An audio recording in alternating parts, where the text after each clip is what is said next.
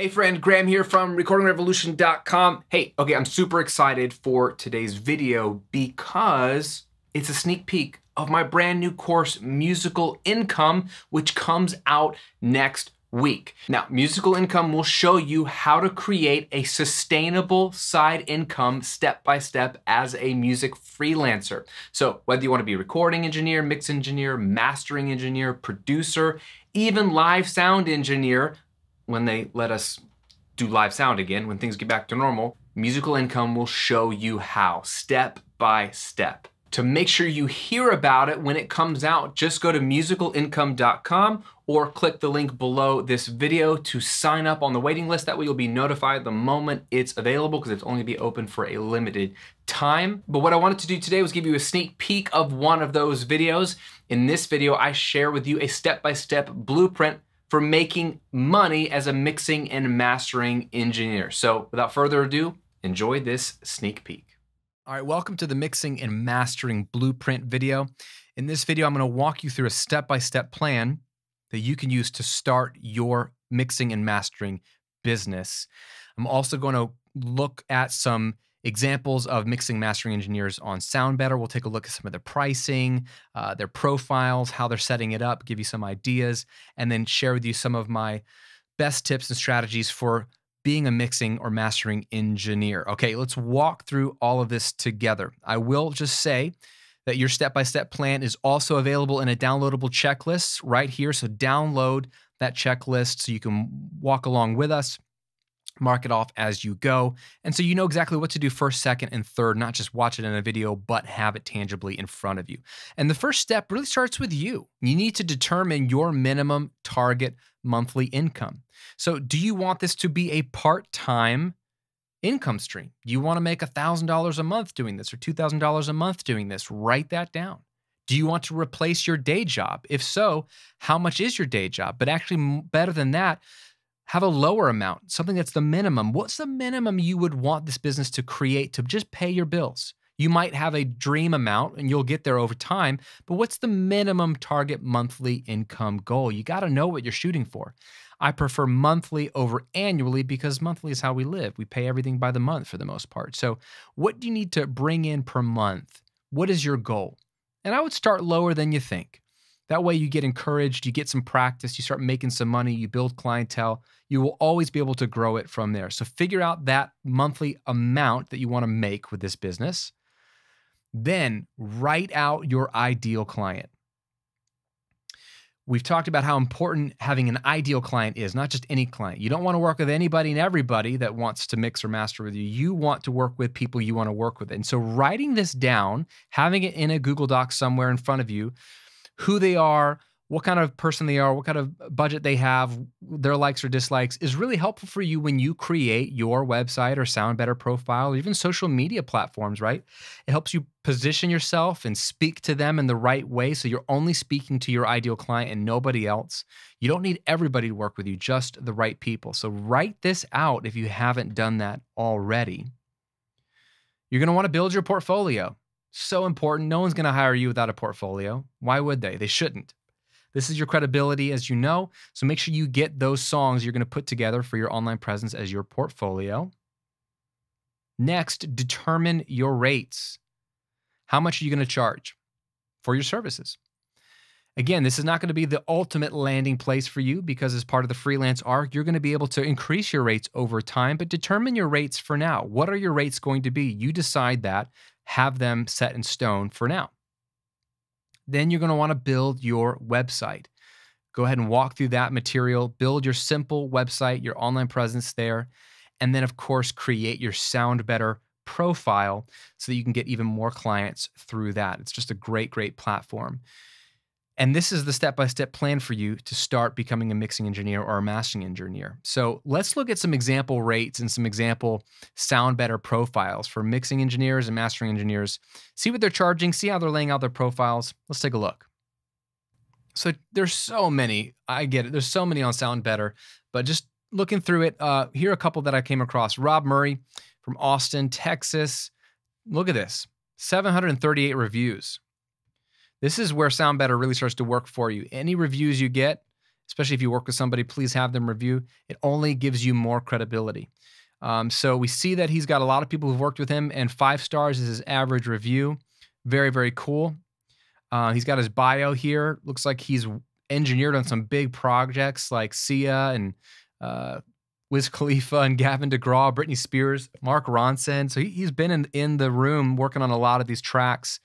He's got some, some portfolio stuff right here you can take a look at. You can see his credits. But then look at this. Look at his pricing. $300 to mix a song.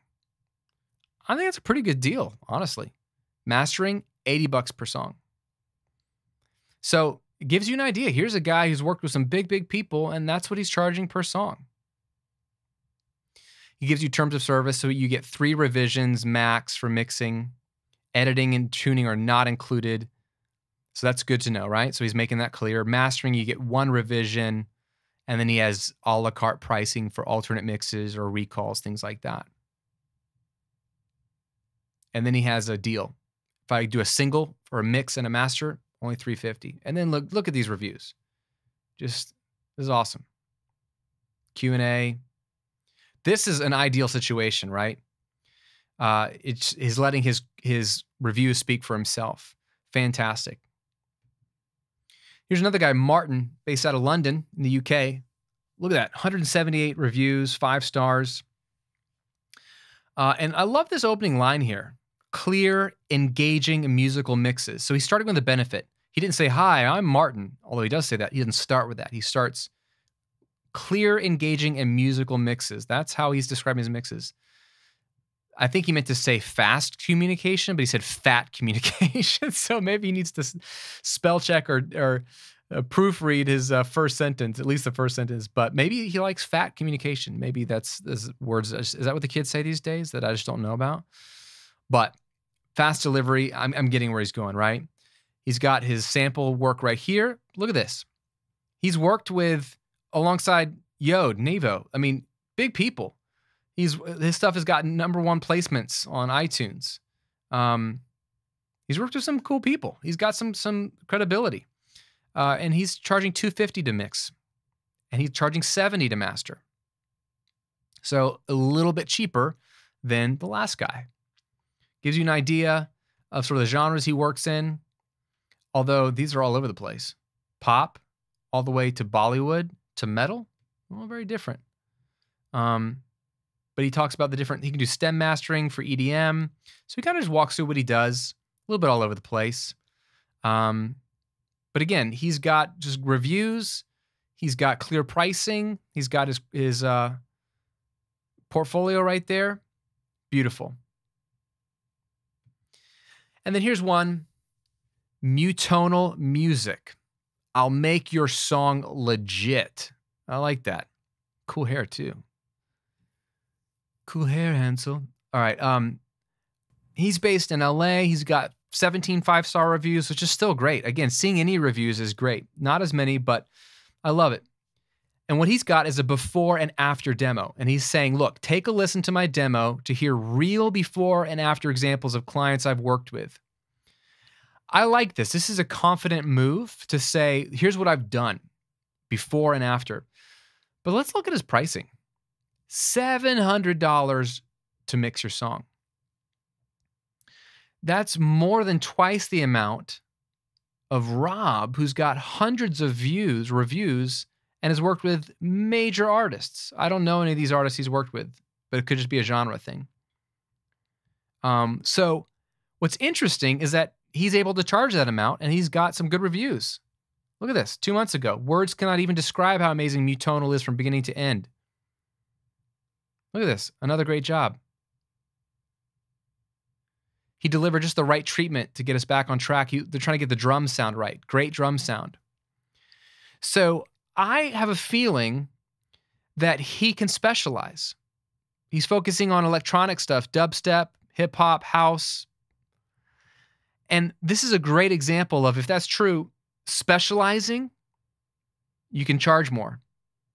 The right people are going to be willing to pay it, and he's charging it. So these are just 3 examples of mixing and mastering engineers who have different price points, but you can see kind of what they're doing with their Sound Better profiles, gives you some ideas. But definitely take some time, look around and compare some other ones to get inspired to know kind of where your pricing should land and how you should set up your Sound Better profile. I just want to walk you through just some of my tips on running mixing sessions. I think mastering can apply to this as well, but mastering sessions are a little bit easier to run than mixing. So if you're focusing on being a mix engineer, this will help you think through how to pump these out in a timely manner and get great consistent results, coming from someone who's been mixing records for 15, 20 years and having to work quickly. I would say set your timer. I'm a big advocate of working under the clock, working focus. So set a timer for your initial static mix. Set it and then mix quickly. And then when it beeps, move on to the next part, which is usually your core mix work, where you're doing all the EQ and the compression, the heavy lifting, the stuff that's really sculpting the sound. And set a timer. You decide how much time, but set a timer for that. When that timer beeps, you have to stop, move on to the sweetening stage, right? Where you can really enhance the mix from there and work from beginning to end and automation, all that kind of stuff. And the timer goes off. And use the 80-20 rule to make this happen. Like, look at all the things you do in a mix and ask yourself, what are the 20% of the mix moves that I'm doing that really give me 80% of the sound? And I'm going to focus on those. Not that you don't want to go 100% of the way, but you need to know what's the most important thing to be working on to get a really good sounding mix. Because when you do this for a living and you're pumping out mixes, you want to satisfy your clients, but you don't need to have the perfect mix because that'll take you forever. And it's not possible to get the perfect mix. You want a killer mix, and you can do that by doing the 80-20 rule. Just focus on the 20% that really makes the mix stand out. Also, keep in mind Parkinson's law. Parkinson's law is this phenomenon in our lives that states work will always expand to fill the time allotted to it. So if you give yourself 5 hours to mix a song, it's going to take you 5 hours. If you give yourself 10 hours to mix a song, it's going to take you 10 hours. If you give yourself 2 hours to mix a song, it'll take you 2 hours. Why? Because that's the way work works. It expands to whatever we give it. And if it's a tighter deadline, we become focused and we have to deliver. So I like to use not only a timer, but tight deadlines to force me to mix fast. Also, have an outline, right? Know what you're going to do first, second, third, or fourth. Have a plan. So I like to start with the 20-minute mix. I loop the song and I just press play for 20 minutes, trying to just get volume and pan where I want it. That's all I do. I don't use plugins. I just use volume and pan for 20 minutes. Then I like to move on to mixing in mono. I like to collapse the mix to mono and try to get my EQ and compression right so the mix pops and sounds great. All, collapse onto itself in mono, and then I know I'm in a good spot. Then I'll flip it back to stereo and work on the reverbs and the delays and make any fine-tune adjustments.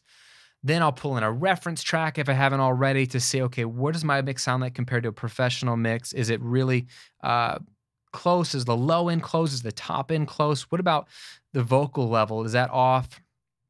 And I'll make adjustments to all that stuff.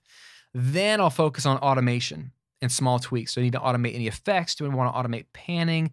Do I want to bring up the level or ride the faders of drum fills, vocals, bass fills, things like that?